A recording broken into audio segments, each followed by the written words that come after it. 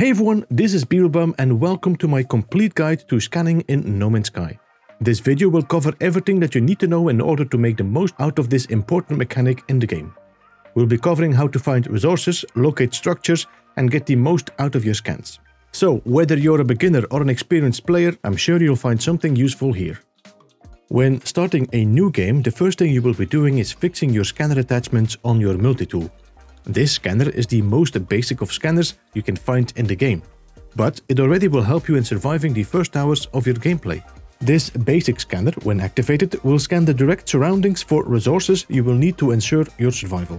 Icons will show on the screen representing the scanned resources like oxygen, sodium and dihydrogen. These icons will only be on screen for a few seconds, but they will help you to find what you need. When jumping in your starship, the scanner will no longer scan for these resources, but instead look for points of interest like buildings, save points, drop pods and so on. You have no control over what exactly will be found, as the scanner only scans for nearby points of interest. Using the ship scanner in combination with the ley lines, you can find different types of buildings very easily. If you're not sure what I'm talking about, then check the link in the description of this video to find an explanation about ley lines. I will also share it at the end of this video. A final use of the ship scanner is when you are in space, especially when you arrive in an undiscovered part of the galaxy. When hovering your reticle over the planets, you will notice it is marked as undiscovered and no information is known. Activating your scanner while aiming at the planet will give you a short summary of what you can expect from it, from the biome to what basic resources you can find on it. It will also inform you when on-planet sentinels are on high alert or simply aggressive. Take note, you need to keep your ship aimed at the planet during the scan, otherwise it will fail. There are two more scanning modules that can be used with your ship. These need to be installed into your ship: the economy and the conflict scanner. Both these scanners will give you information about the system even before you warp towards it. The economy scanner will share with you what type of economy it is, the health of it, whether it's poor or rich, and what their trading rates are. The conflict scanner will allow you to access the conflict data of a system. The higher its level, the more pirate attacks you can expect. One more interesting function of the economy scanner is the possibility to scan for trading posts in the system. If you're in space, the scan will pick a random trade post on a random planet. If you would like to find a trading post on an exact planet, then you need to use the economy scanner while you're on the planet's surface. The signal booster is a scanning device with a limited function, similar to using your ship's sensors. It will scan and give you one of the many possible results, so it's not always what you're specifically searching for. However, its function to allow entering drop pod coordinates is quite handy. Drop pod coordinate data can either be purchased from planetary outposts or randomly found in-game.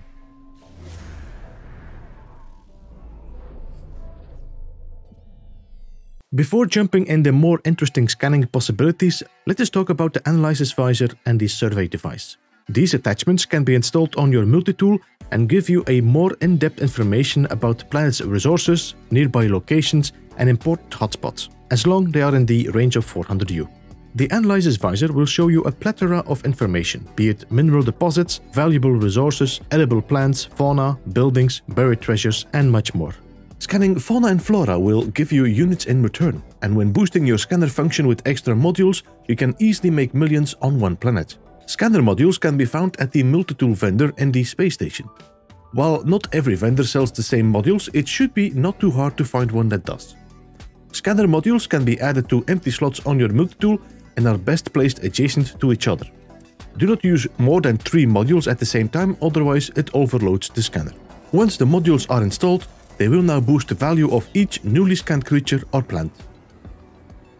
Next to the analysis mode, you can find target sweep, which mainly will be used during missions and will scan for your objectives. It works very similar to finding hotspots with the survey device.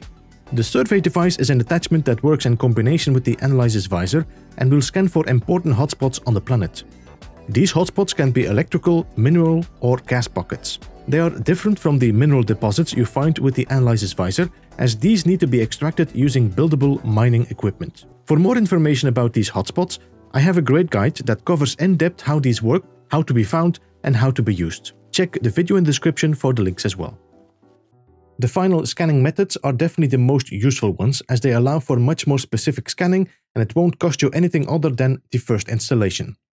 The installation of these modules needs to be done on your exocrafts. In total, we have 6 exocrafts: the Nomad, the Pilgrim, the Roamer, the Colossus, the Minotaur, and lastly the Nautilin. The first 4 exocrafts have the same scanning function, so let us start with them. Each of these exocrafts has 3 modules it can have installed. You can find these modules at the anomaly vendor Persis.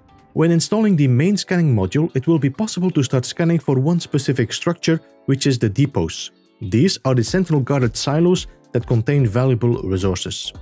Installing the second module, which is a B class, will grant you access to scanning 2 more points of interest, which are the drop pods and the abandoned structures.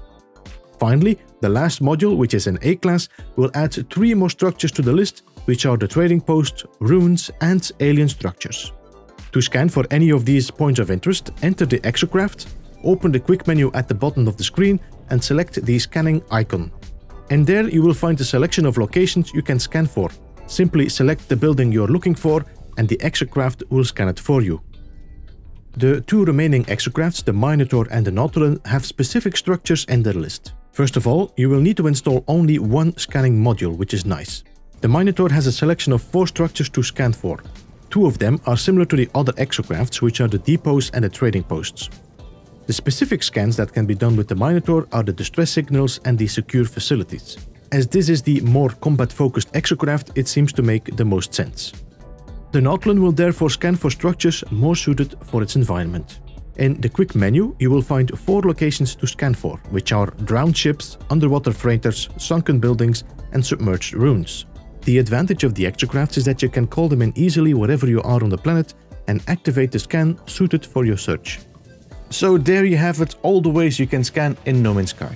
If you found this guide informative and helpful, I would love for you to leave a like, as it really helps the channel out. If you have any friends that just started or could use this bit of information, I am sure they would appreciate you when sharing it with them.